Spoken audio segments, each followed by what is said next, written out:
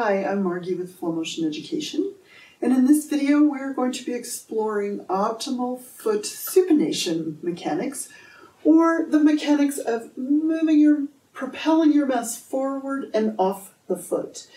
If you haven't already, please make sure that you've watched my pronation supination video before watching this one so you understand what I'm talking about.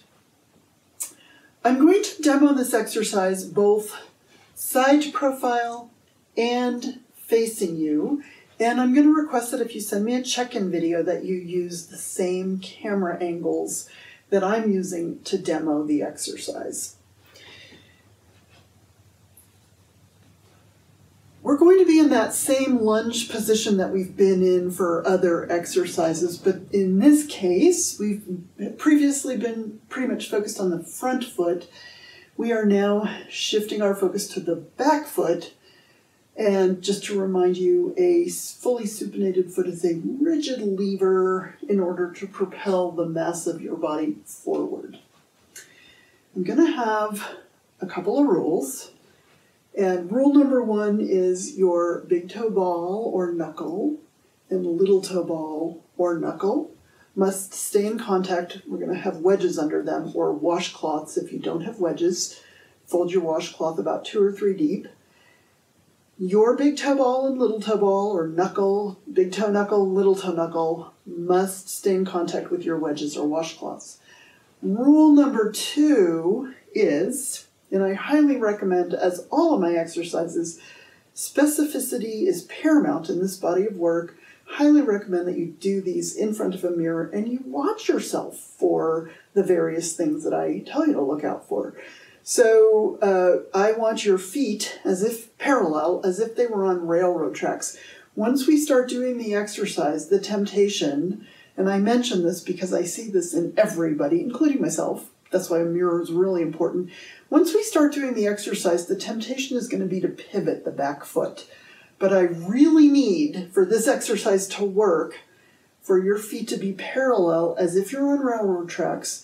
And I want to say something also in this particular exercise about my stride length and stride width.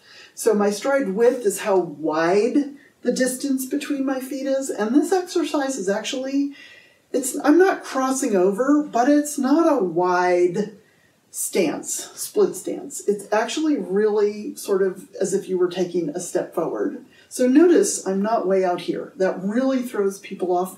I'm not crossing over either. It's really the width of a natural step. However, the length on this exercise is slightly long. We're not doing a huge warrior pose, but it's slightly longer than a natural step. And once you start doing it, you'll find your Goldilocks place where you're not too long, but you are long, and your stride length is long enough. You just play with it. If you're really, really wobbly, try lengthening it or shortening it. See what happens. One will help. You can also have a chair next to you as usual. No white knuckle grip. You get a 1-finger touch. I'm going to take my narrower wedges or washcloths, folded 2 to 3 deep, and I'm going to place one under the little toe ball and one under the big toe ball. And remember the rule, foot is parallel like it's on a railroad track, and at all times I never lose contact with the big toe ball and little toe ball. So in my split stance, move number 1 is going to be simply lift the heel as high as you can, maintaining contact with the first and fifth. Oh, I forgot to mention, I am in a slight bend in the front knee. So the front knee is in a bend, back knee is straight. And first just practice lift the heel and lower. And lift and kind of play with how high can I lift, maintaining that contact with first and fifth. Lift and lower.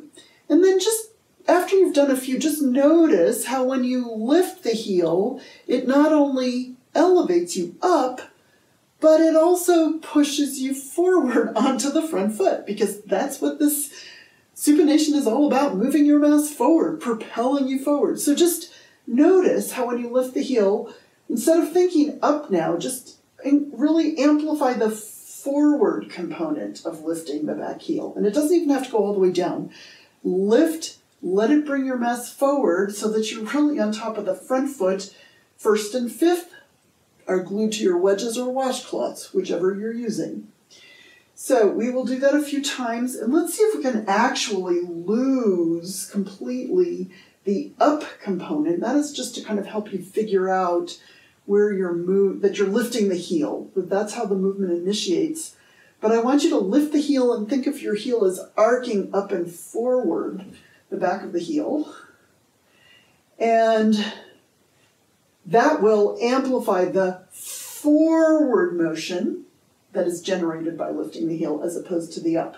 So let's try to lose the up and forward and just see if we can establish I'm coming forward. I'm traveling my center of mass off the back foot onto the front foot. My back foot is parallel like it's on a railroad track, and at all times, first and fifth are hugging the wedges. I want you to feel contact with 1 and 5, even if your heel doesn't come up that high. 1 and 5 is more important than the height of your heel. Now I'm going to do the rest of the exercise facing you. So again, my wedges are under first toe ball and fifth toe ball. I need to back up here.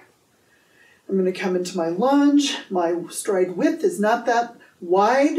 My length is a little bit longer than a normal footstep.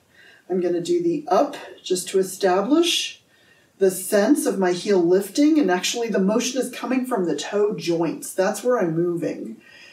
And I'm going to allow the heel lift to move me forward instead of up. So I'm amplifying the forward push that comes from lifting my heel. Think of my heel as arcing up and forward. The trajectory of the back of my heel is up and forward. It's arcing forward. On your next iteration, come forward, stop there.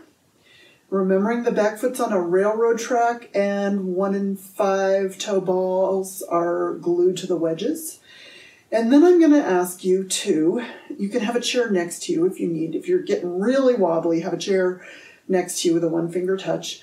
I'm going to ask you to rotate your pelvis toward the back foot.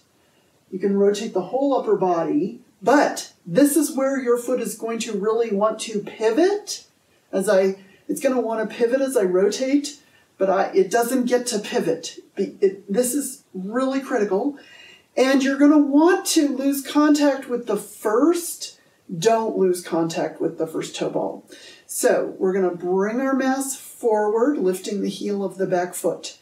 The next thing we're going to do is we're going to take the back of the back knee. This is a weird cue, but just go with it, and send it back, really straightening that back knee. Then we're going to take the opposite side of the pelvis. So the working leg is the back leg. So we're going to take the opposite side of the pelvis and rotate it toward the back leg, but the back foot does not get to pivot at all. And I'm keeping 1 and 5 on the ground. So I'm getting like a kind of a twist in my foot. There's a lot of torque within the foot. If your ankle starts doing this, it tells me that your big toe ball is not glued to the wedge. There's no way, if you maintain contact with the big toe ball and you don't pivot at all, you really are there glued to the wedges, there's no way you're going to shift your weight into that vulnerable ankle sprain position. I'm going to do a close-up, but I'm going to show you here first. What I want you to notice is as I bring my mass forward by lifting the heel of the back foot, and then I send the back of the back knee back toward the wall behind me, you probably can't see my heel. I'm going to move this foot just for this part of the video, so my heel will be visible in a minute. Okay, so you probably can't see it, but watch what happens when I rotate my body, upper body, take this side of the pelvis, the opposite side of the working leg, and rotate it toward the working leg. We can do those little reaches.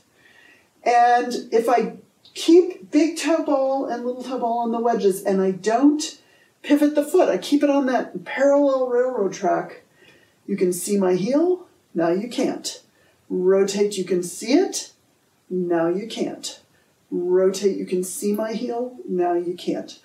Again, I'm doing it with my foot here just to get it out of the way, but normally I'd be in a narrower split stance. Okay, so here's my close-up of my foot in full supination.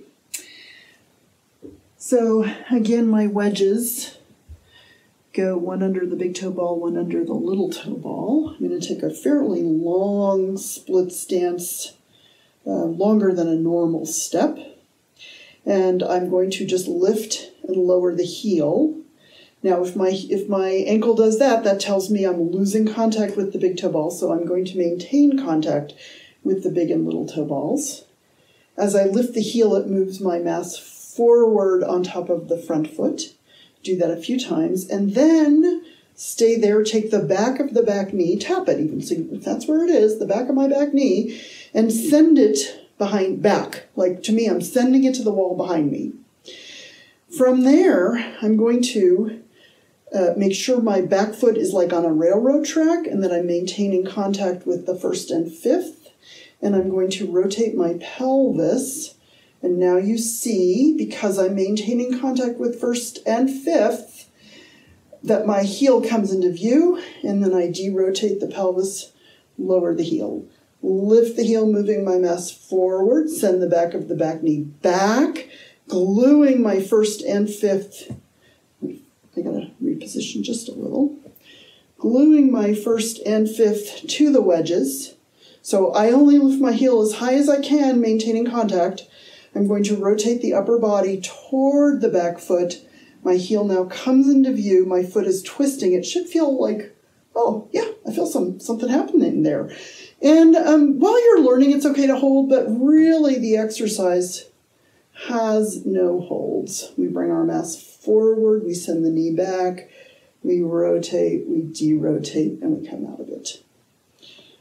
So please make sure I see side profile and front profile. I don't need a close-up of your foot if you send me a check-in video. Thank you.